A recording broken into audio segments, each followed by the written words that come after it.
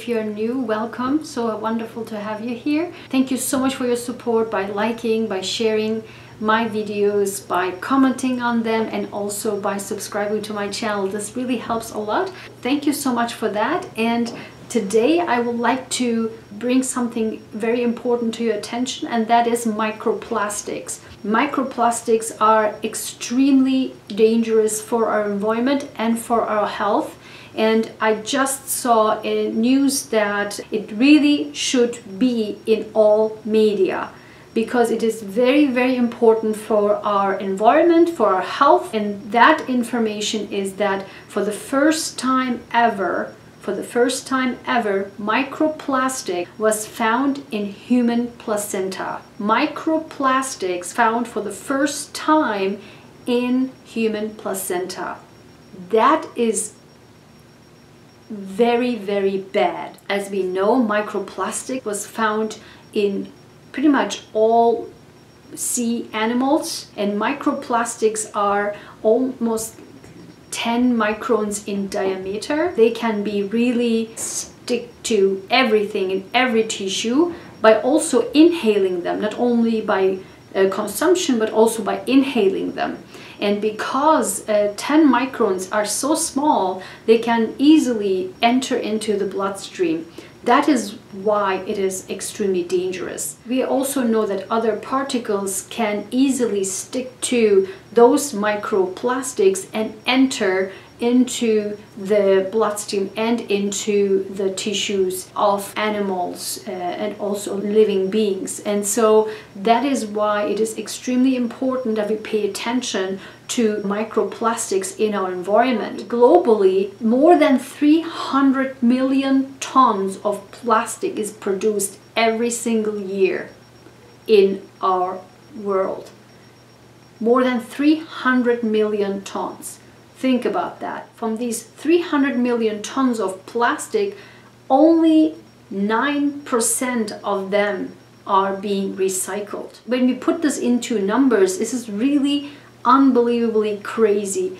All the rest of this, 91% of the plastic is being produced around the globe, is ending up in landfills and waterways, in our food and in our body. So it is extremely important that we pay attention to this, and please share this video. So now let me backtrack and explain what they saw in the human placenta. Researchers at San Giovanni, Calibita, Fatebenefratelli, I hope I pronounced that right, hospital in Rome, reported that they found microplastic particles in the placenta of 4 women who had normal pregnancies and births. The babies were delivered using a non-plastic protocol in order to prevent contamination. The particles were found on both sides of the placenta in the chorioamniotic membranes. Most of these microplastics were 10 microns in size. This means, as I said before, a size that easily penetrates into the bloodstream. So that's why it's extremely dangerous. In total, 12 pieces of plastic were found in 4 women.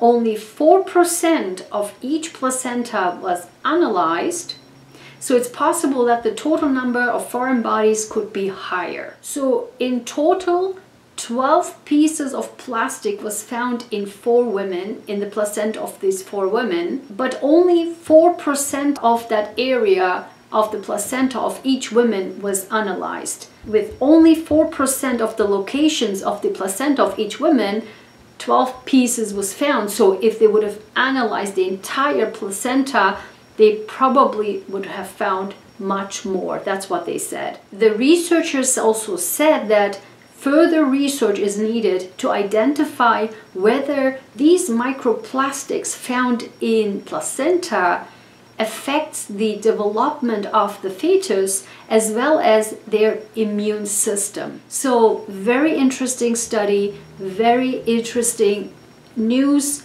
I wanted to share this with you. Microplastics are extremely dangerous, most of them found in fish. So if you eat fish, often think about this twice. Also, microplastics are also not what we are consuming, but also what we are inhaling. So microplastics, unfortunately, are everywhere we go, everything we eat, everything we touch, everything we inhale. So unfortunately, this is a very, very dangerous topic and has to be spread widely, made aware of widely by everyone. So please be one of those, share this video.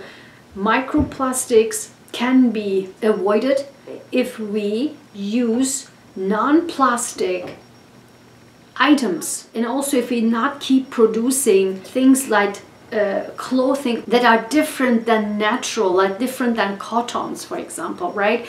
All these plastic microplastics are integrated into our clothing. The plastic bags, everything that is not natural and everything that cannot degrade in nature is plastic based. So please be aware.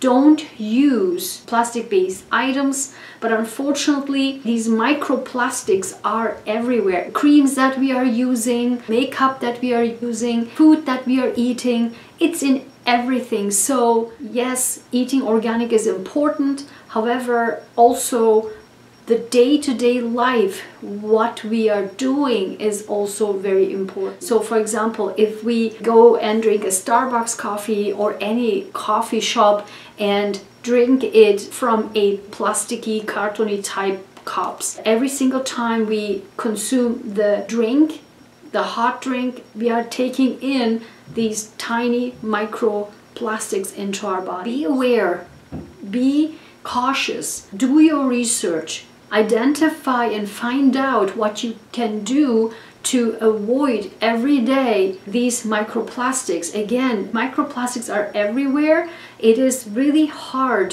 to avoid them. That's why it is important that you share this video, make people aware, make sure that the governments pay attention to this. And this is how we can finally address, or the governments address, these earth crises, these crises of plastics in the environment, and thus the microplastics. So very important topic. Please like and share this video with others. Subscribe to my channel. Let me know if you want to know more about topics like this. I'm a biologist.